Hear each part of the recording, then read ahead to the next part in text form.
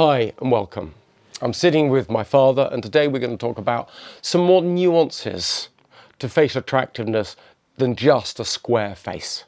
Mewing, orthotropics, and a lot of what we talk about this channel is about facial beauty, facial attractiveness.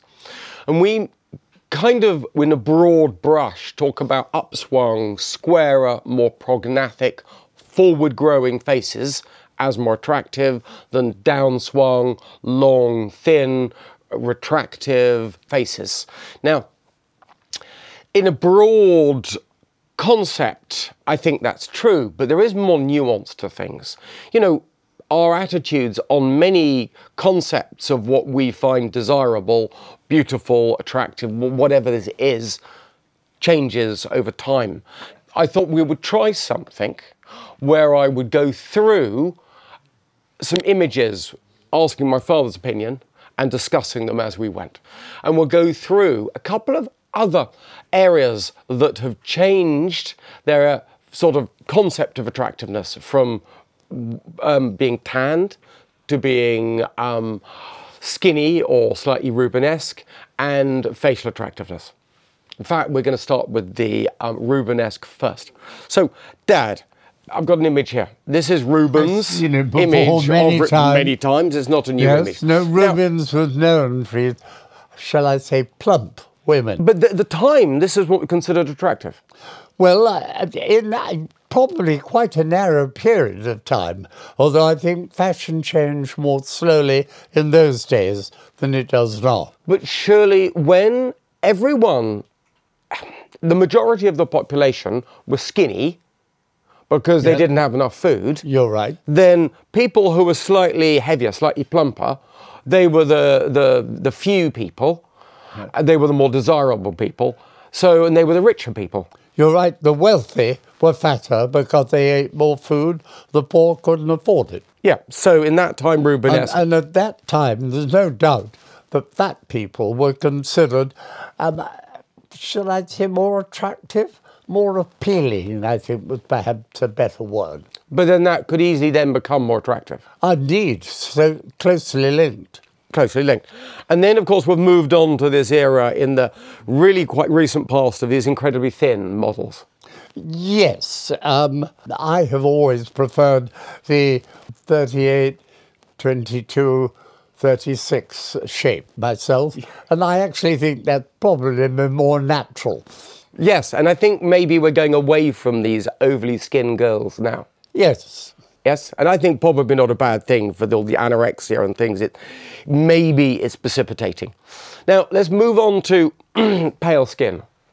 So this is a picture of, this is an enactment. I remember that picture well. Yeah, but this is an enactment of Queen Elizabeth I.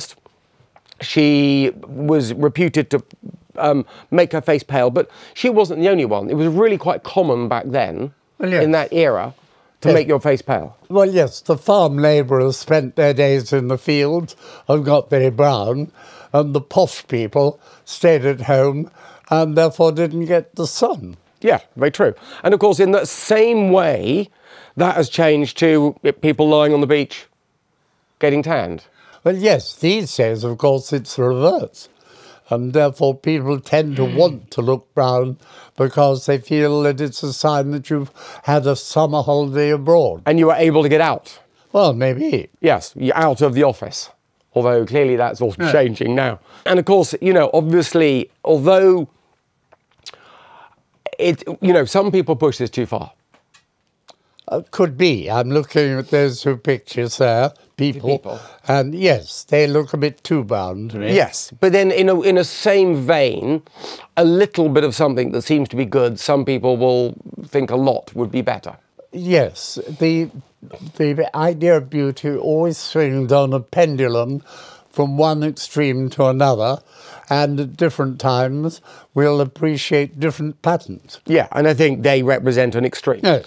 Okay, so now this is an image, but apparently it's an image of Homer. I guess no one really knows what Homer looks like. Indeed. But clearly people were making busts that were representative of a theme in the past. Now, this Homer, or whoever this person was, we're talking about, what, 3,000 years ago? Yes. And clearly he's got craniofacial dystrophy. You're indeed, absolutely.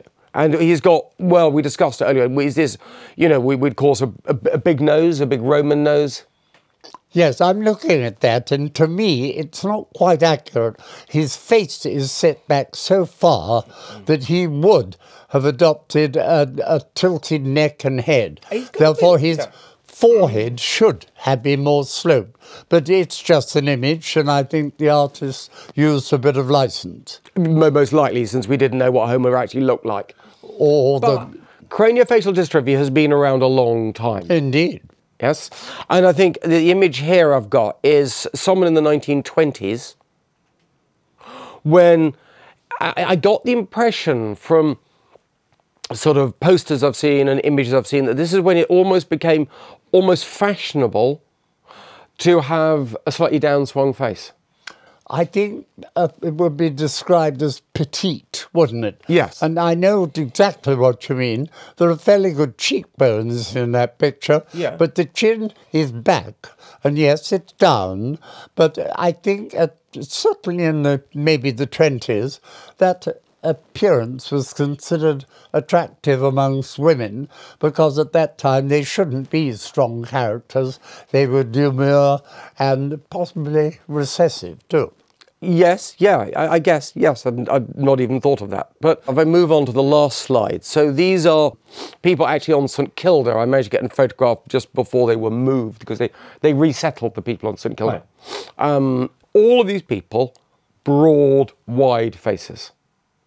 And when I look through the images of people from this era, it seems that everywhere, throughout the UK, I was looking, all of the farmhands and all the farm people, this isn't representative of just St Kilda, it was just a good photograph I managed to get. It seems to be representative of basically everyone in this era that were not in the rich classes, not in the privileged classes. Yes, I think basically they ate much harder food. Yeah, and tougher food. You know, they couldn't live on milk and honey. No, absolutely not. They would always have the lean cuts of meat, and they would basically eat very hard food, which required chewing. And you can see this from these teeth that they had, which were worn on the top. And the average modern person doesn't wear the cusps of their teeth appreciably in their lifetime. No, no. Indeed, when you look at the skulls of these people, they had fairly heavy wear on their teeth.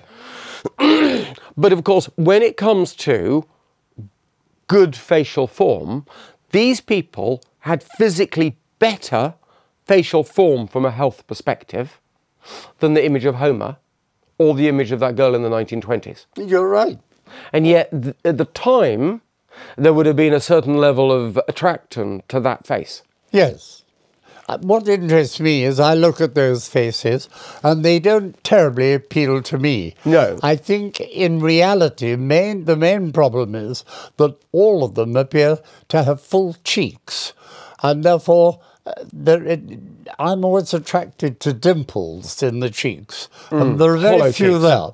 Interesting, interesting. Why do you think that might be? I think it's probably a different eating pattern, and I think by then many of them were bottle feeding, and I think that could be a factor. I would doubt that with this group. I would highly doubt this group were bottle feeding. Well, I think bottle feeding started quite a long time ago. I should look up, but I would believe that bottle feeding was fairly universal by the beginning of the 1800s. In the past, we had a sense we were attracted to the rich people, the powerful people, simply because they were rich or powerful. Indeed.